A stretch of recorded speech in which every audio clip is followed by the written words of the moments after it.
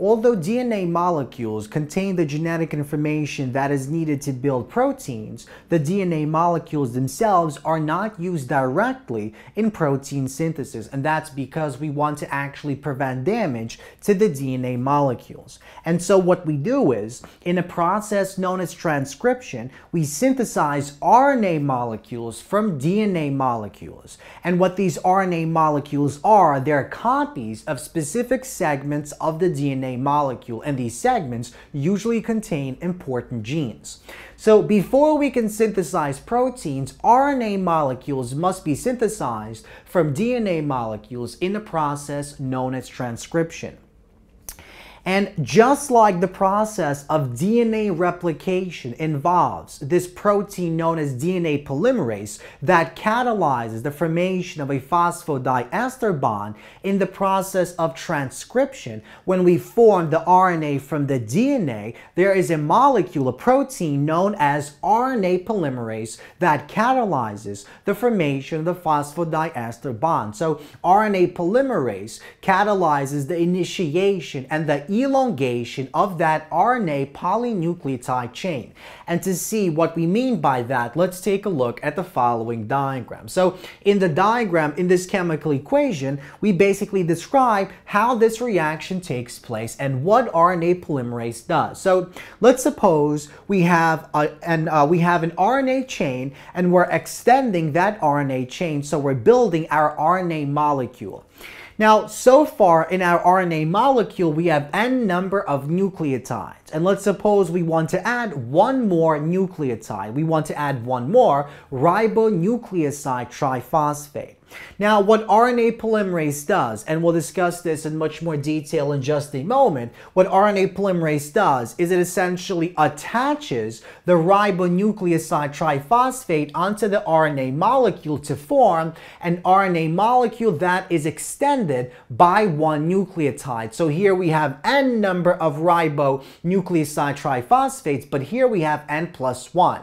And in the process, we build this phosphodiester bond between the ribonucleoside triphosphate and the RNA chain, and we release a single pyrophosphate molecule. So PP stands for pyrophosphate.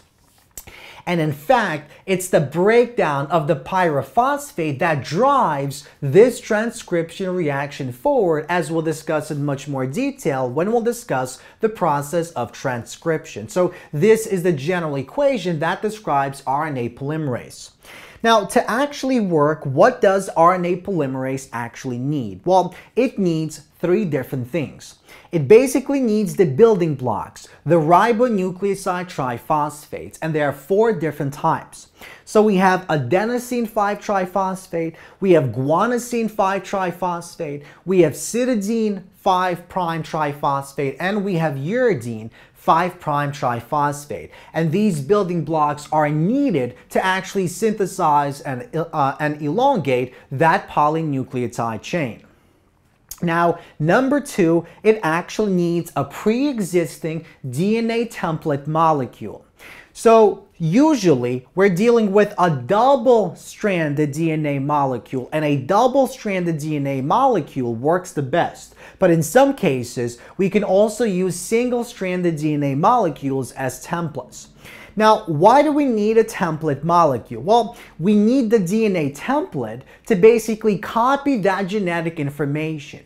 And it's the template, that DNA template, that is used to basically bring those complementary bases to that elongated polynucleotide chain. So although single-stranded DNA molecules work, double-stranded DNA molecules are more effective and more common as templates. So RNA polymerase uses this DNA template to basically build a polynucleotide chain that contains complementary bases, as we'll see in just a moment. And finally, inside the RNA polymerase molecule at the center, there is a pocket that can fit a divalent metal atom. Now, what is a divalent metal atom? Well, it's a metal atom that can gain a positive charge, a charge of +2. So we can lose 2 electrons and gain a positive charge of 2. And two types of atoms that work in this particular case are magnesium, so Mg, and manganese, Mn. And the reason we need this metal atom is because it acts as a cofactor. It increases the efficiency of this enzyme's activity. Now, let's take a look at the following diagram that basically describes in detail how that bond is formed. And notice this phosphodiester bond is formed in a very similar way to how the phosphodiester bond is formed when DNA polymerase replicates that DNA molecule. So in this particular case, this is our DNA template that the RNA polymerase molecule is actually using. So this is the 3' and this is the 5'. Now, what our RNA polymerase does is it binds onto that DNA molecule and it reads the DNA template from the 3 to the 5', and that means it builds it from the 5 to 3'. So this is the RNA chain that the RNA polymerase already built. So let's imagine that inside this chain we have n number of nucleotides, and this is the n+1 nucleotide that is being added onto that growing RNA chain. So what the RNA polymerase does is it essentially hovers around this section and it brings that complementary ribonucleoside triphosphate, which is complementary to this base that is found on the DNA template. Now, how do we know when it's complementary? Well, basically, when the bonding is just perfect, this molecule will stay in this location for long enough for this bond to actually take place. So it will stay long enough for the bond to form. And the way that the bond forms is, so we can label these carbon atoms as carbon atom 1, carbon atom 2, carbon atom 3, carbon atom 4, and carbon atom 5 on this sugar molecule.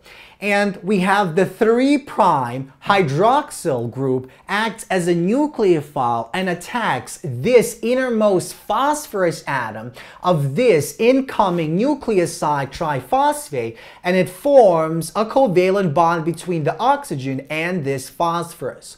Now, eventually this H atom is removed and this pyrophosphate molecule is kicked off. And so in the process, when we form the phosphodiester bond and we form this polynucleotide chain, we essentially release a single pyrophosphate molecule. And as we'll see in a future lecture, the hydrolysis of the pyrophosphate molecule essentially drives this reaction forward.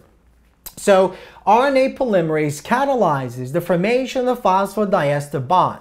It brings the complementary nucleoside triphosphate, this nucleoside that is complementary to this base, into the mixture. And then our RNA polymerase holds this in place and it catalyzes the formation of this bond as shown in the following diagram. And the pyrophosphate is released as a result. Now, as I mentioned before, the RNA polymerase reads the DNA template from the 3 to 5 end, but it synthesizes that polynucleotide chain in the 5 to 3 end. And this is the same exact method that DNA polymerase uses. Remember, DNA polymerase also reads that DNA template from the 3 to 5 end, and it synthesizes that DNA molecule from the 5 to 3 in the same way that RNA polymerase does. Now, the difference between RNA polymerase and DNA polymerase is, in RNA polymerase, notice we do not need a primer sequence to actually initiate the process. So in DNA polymerase, we said that DNA polymerase requires that primer sequence, but RNA polymerase does not. Now, unlike DNA polymerase, which has the endonuclease activity, has the ability to essentially correct the mistakes it makes, RNA polymerase cannot correct the mistakes it makes. So if it incorrectly pairs up two bases, it will not be able to correct that mistake. And that means RNA polymerase makes many more mistakes as compared to DNA polymerase, which makes less mistakes.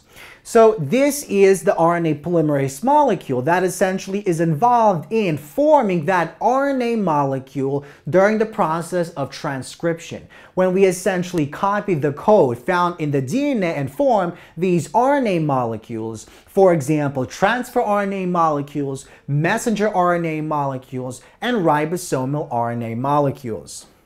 Now, the last thing I'd like to mention is in E. coli cells, so in prokaryotic cells, for example, bacterial cells, a single RNA polymerase forms all the different types of RNA molecules, the mRNA, tRNA, and RNA. But in our own cells, in human cells, we have three different RNA polymerases, as we'll discuss in a future lecture, and each one of these RNA polymerases actually synthesizes a specific type of RNA molecule.